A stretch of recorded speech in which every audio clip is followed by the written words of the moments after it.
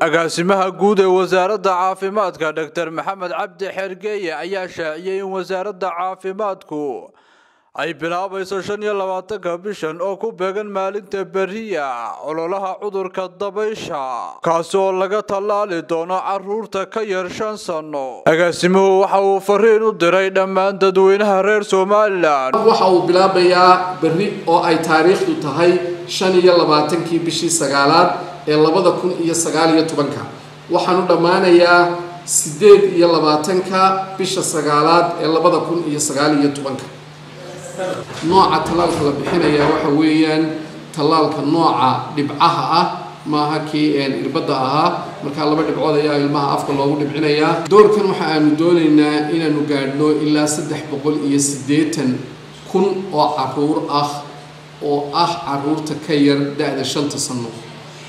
waxa aanu isku day doonaa inaanu ka hawlgalno badi degmooyinka ay ka kooban tahay Jamhuuriyadda Somaliland. waxa aan go'aansanay wasaaradda horumarinta caafimaadku si aanay xanuunka booliyadu dib ugu soo noqon Somaliland iyadoo 12 sano u dambeeyay aanay jirin wax booliyo Somaliland ayaa hadda aynu aragnay cases inooga soo gudbay dhinaca Itoobiya iyo dhinaca Soomaaliya.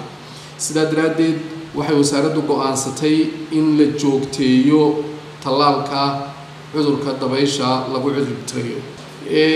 sidaad wada ogsoontihiin cudurka dabayshu waa cudur naafeeya caruurta wax weynna ka dhima ama naaqusnaan weynna u keena nolosha mustaqbalka.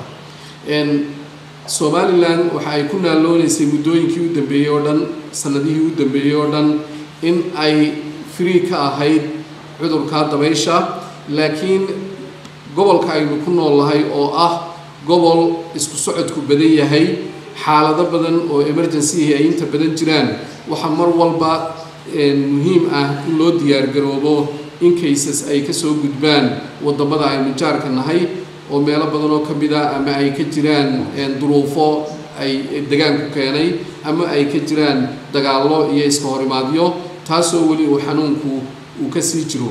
taas ayaa keenaysa in la soo celceliyo oo uu talaalku si routine ama si joogto ah soo noqdo. sababtu waxa weeye ilmihii yaraa mar wal oo talaalka la siiyo wuxuu sii qaadanayaa difaac dheeraada oo uu jirkiisu kaga hortagi karo fayraskaasi marka uu jirkiisa soo galo.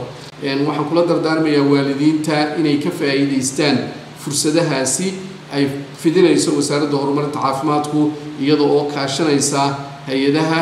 waa fursad muhiima oo ina soo maraysa. waxa weeyaan talaalku wuxuu idinku imanayaa lacag la'aan. shaqaaluhu way shaqaynayaan galin hore iyo galin dambaba. shaqaale tiro badan ayaa ka hawlgelaya oo ilaa 1000 iyo dheeraad ah 1112 shaqaale ah ayaan ugu talagalay inay booqdaan guryaha oo ay talaalaan caruurta. waa Maxamed Xuseen Ibraahim, SomNews. adeega cusub ee shirkadda dahabshiil iyo idahab casriyeynta hanaanka cusub ee xawilaadda dahabshee.